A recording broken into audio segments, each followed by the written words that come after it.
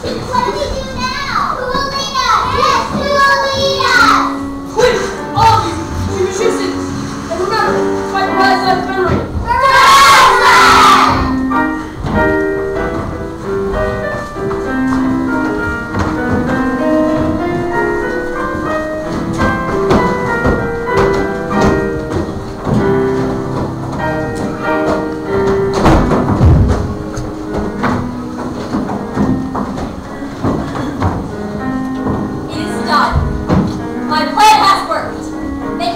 No further. They are trapped.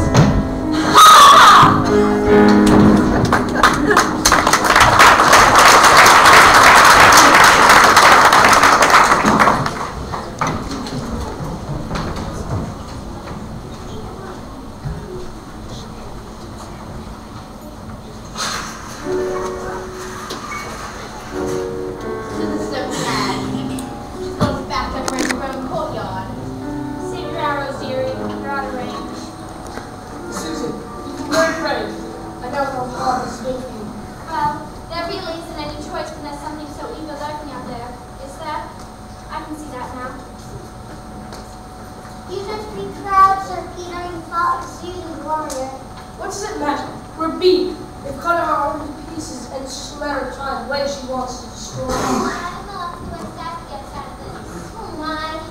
Oh, don't be scared, Lou. Edmund, if this is the end of us, I just want you to know that I don't hate you anymore. I'm glad. Well, that much anyway. Oh look, it's Mr. Thomas. He's just a statue. Poor Mr. Thomas, even his tears are pebbles. His arson will be. Feels like snow. Peter, what do we do? Honestly, Susan, I don't know. Peter, let me go to the witch. No, Peter. It's our only chance. One of us is dead, and the floor thrones falls through. How do you even know she let us go? We'll have to risk it. No, I'm leaving this on you. If anyone goes, it'll be me. Stop it, both of you!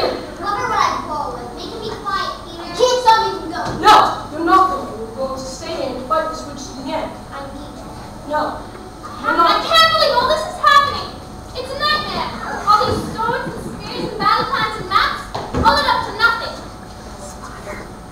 I bet this stupid horn doesn't work either.